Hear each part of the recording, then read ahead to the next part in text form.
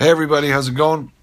On tonight's video I want to talk about the Rogue mechanical tube mod clone, and I've already reviewed the 25mm version of it, which I've said it a bunch of times already. It's a beast. It's a fucking beast of a mod. If you're looking for a 25mm clone that's brass, put together well, good threads on it, really good button, and just hits every time, that one I'd recommend. So this is the 24mm Rogue, right, version of it, and this is completely engraved. And I don't mean laser engraved, I mean engraved.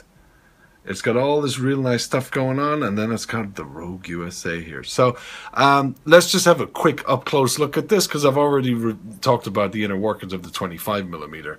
Let's take a look at this little beauty.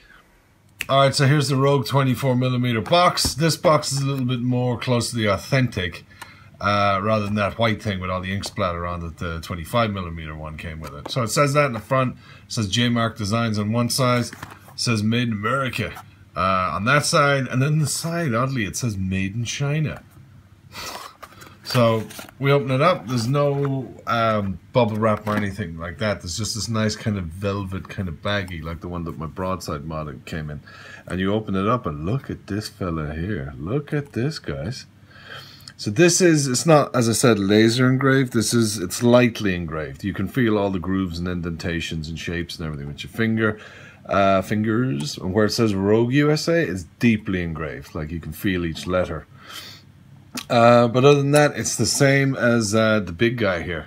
It's absolutely the same. It's got the 4 vent holes, or the air circulation holes at the top. You might be able to see it here because of the engraving or my crappy lighting, but it's up the top, the same style, 510 pin up the top, and then there's just a smaller version of the button.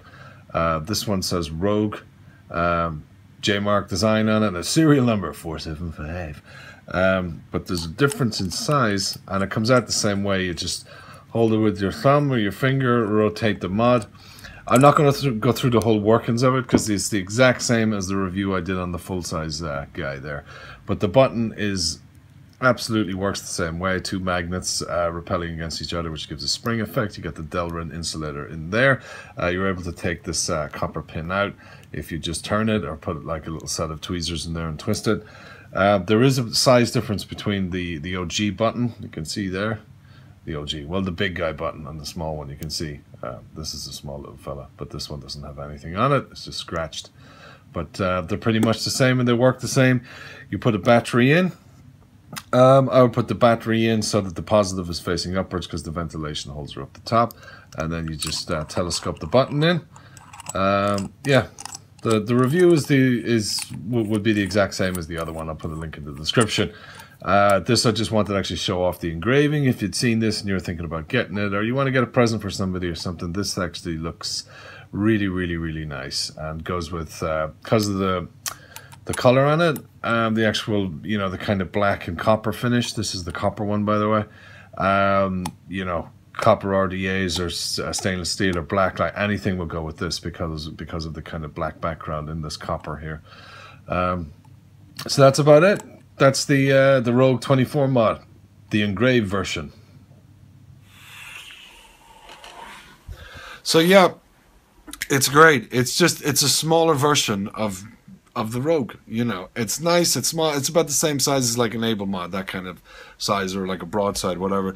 And I'm well fucking happy with it. I don't have much to say. A link of where I got this, I'll put it in the description. I usually say check around Google and all this stuff, but for the price, this is really, really nice. You know, it's like, usually when you get clones and stuff and they have engraving, it's always laser done, and that stuff's going to come off after a few polishes. But, you know, as I said already, the actual where it says Rogue USA is deeply engraved. I don't really see this coming off. So that's it. As I said, I'll put a link in the description. As always, feel free to subscribe, like or dislike the video, drop a comment. Thanks a lot for watching. Take care. Good luck. And bye-bye.